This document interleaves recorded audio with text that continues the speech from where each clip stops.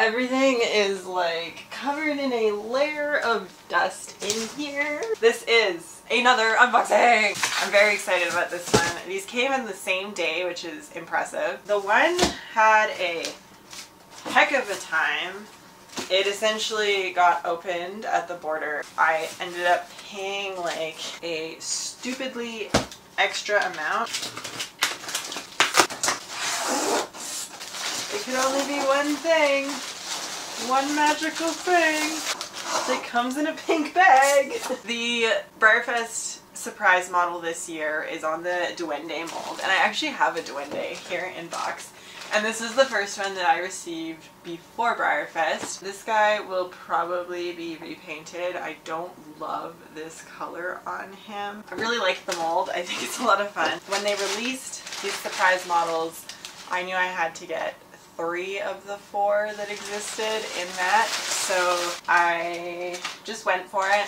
I didn't wait like 6 years like I usually do. I probably overpaid, but that's okay. I paid what I felt like was fair, and I had fun with it.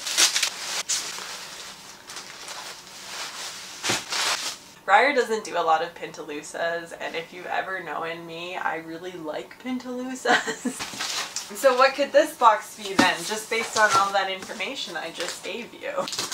Oh, why do you do this? I don't like people that do this. This is not okay. Please do not send me the pink stuff. There's nothing worse than this pink stuff. It's plastic. It's literally shredded plastic. What? Another one. So this is also the 7 Art Surprise, and I was kind of on the fence about this one, and then I just went for it. I am not actually crazy about splash horses, but I've been working with a reining trainer, and all of her horses are like splash because they're gunner bloodline. Like, I would never want a real splash horse, but I find it kind of endearing on the Breyer models now, and this one is like almost identical to one of her real horses, so I don't like love the blue eyes and pink skin, but on a Breyer it kind of works. 2 to add, so I have the trio, and then the flaxen chestnut one I really don't care for, so I do not need it.